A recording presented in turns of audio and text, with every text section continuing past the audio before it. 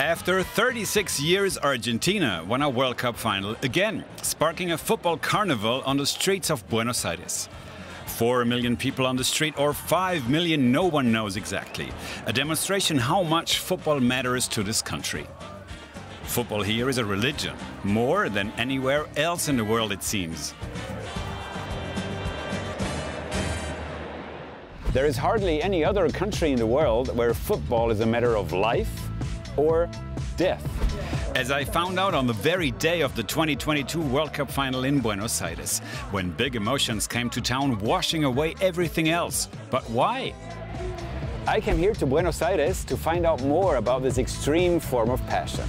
El fútbol ha sido el vehículo por excelencia para, no solo para soñar, sino también para realmente escapar. Para mí es lo unido que estamos los hinchas por una sola cosa, ver a Argentina ganar. What does this tell us about fandom as a whole? Why are people football fans? What is the real power of football? Chapter 1, the day of the final. Well, the day started quietly. Thousands gathered in parks to watch the final against France on giant screens.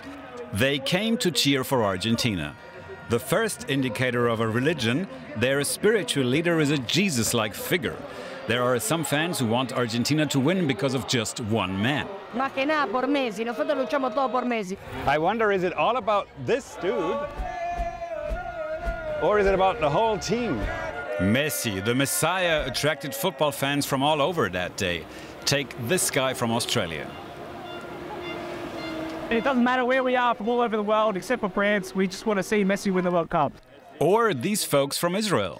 Why do you all wear Messi jerseys? Because it's the God. Messi, God. Messi is the God of football. It's the heart of the team. Messi alone is a religion, it seems. But not just him, as the rest of the day would show. Todos empujando, todos esperando.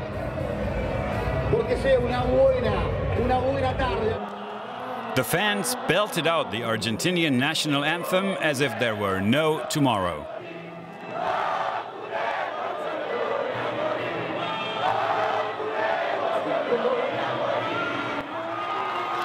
And soon, total excitement. Penalty for Argentina. Está para pegarle Messi, corta carrera, va Leo, Messi. Complete mayhem. The air gets filled with some kind of foam. The passion is real. But then also these scenes. France come back from being 2-0 down out of nowhere. Grown-up people in despair, in tears, in deep frustration. Voodoo-like gestures. From screams of joy to a feeling that death is imminent. But wait. 3-2 to Argentina in extra time.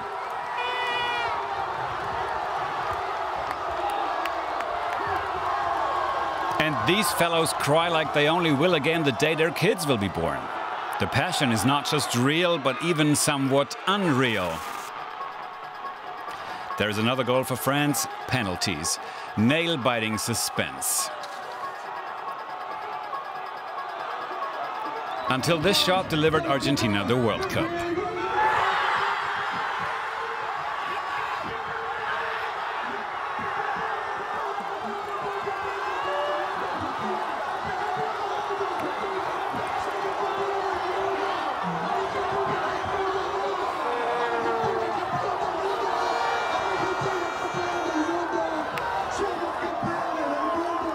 So what we're going to do is we're going to go there, because that's going to be a hell of a party, I believe. Argentina's triumph sparked an atmosphere reminiscent of a revolution. Millions flocked towards the city's heart, the obelisk.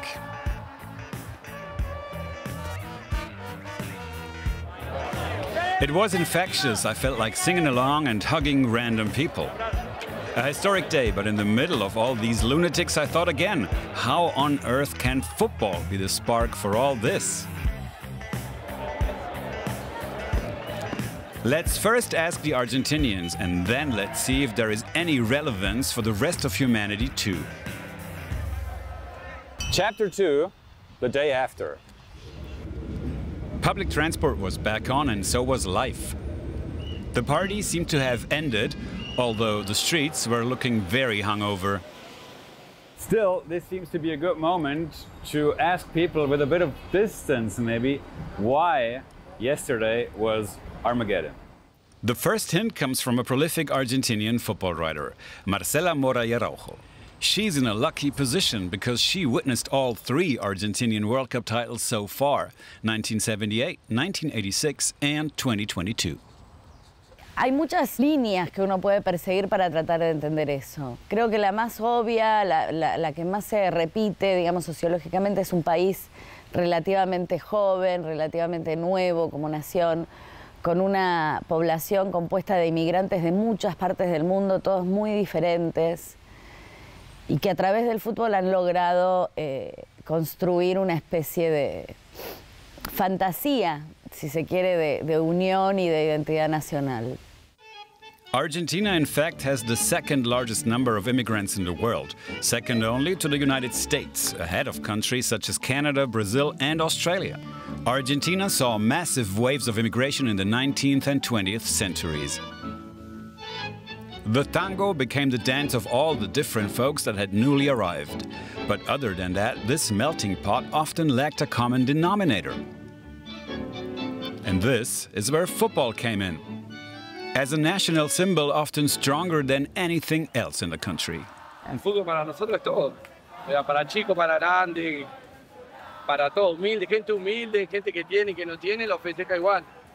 Entonces lo vas a ver a cualquiera de la calle siempre a veces con una camiseta, que son los colores que llevamos todos. Creo que genera una situación colectiva, un sentimiento colectivo de compartir algo que nos gusta a la mayoría, no todos, porque hay gente que no, que siempre se respeta lo que no le gusta, pero a quienes nos gusta nos genera algo de comunidad. Genuine joy and unity, even for those who saw their own teams defeated by Argentina and Qatar. I met Emma from France in Buenos Aires. Her country lost the 2022 final, a total minority, and she still felt like singing along with the champions. Par exemple, pour les matchs de qualification en Argentine, on a pu en voir, tout le monde ferme leur commerce. Ils ferment leur commerce. On a l'impression que c'est un jour férié pendant qu'il y a les matchs. Et nous, on était là, mais c'est juste les 8e, pourquoi ils font ça? Okay, one point has been made so far. Football passion equals a feeling of unity in Argentina. Pero eso no explica por qué Argentina sí y Chile no. Otra línea que uno puede explorar es lo temprano que llegó el fútbol a este país, la creación de clubes, las ligas bien armadas. Y yo creo que finalmente una cosa que no podemos, digamos, no marcar la importancia que ha tenido es la cantidad de enormes jugadores que han salido de Argentina al mundo y conquistado corazones. Football was introduced to Argentina in the second half of the 19th century by, of course, British immigrants. The first league was contested in 1891, the oldest league in the world outside of Great Britain. The epic Argentinian figures Diego Maradona and Lionel Messi did not grow out of a country with no football tradition. But when speaking to Argentinians, there are also other explanations to be heard. Un pueblo que ha necesitado siempre alegrías, que no ha tenido tantas, ¿no? Se nutre un poco de esto, ¿no? Y esta alegría que es real, auténtica y genuina y que es del pueblo, como todo el mundo la pudo ver, es lo que nosotros necesitamos, ¿no? Para poder seguir adelante, ¿no? O sea, esto fue, vamos a recargarnos. There are many open wounds in Argentina. One, for example, is the military dictatorship the country lived through from 1976 to 1983.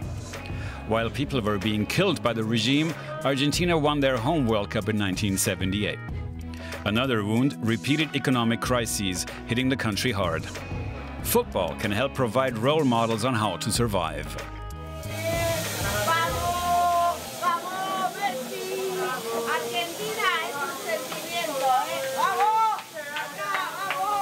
Es un pueblo muy sufrido, los argentinos somos llorones y el fútbol es patada, es potrero, es calle, es campo y eso nos une. Entonces, tener un equipo con lo que hoy cuesta formar un equipo en el nivel que sea, seas un profesional, seas político, seas estudiantes, armar un equipo es muy importante.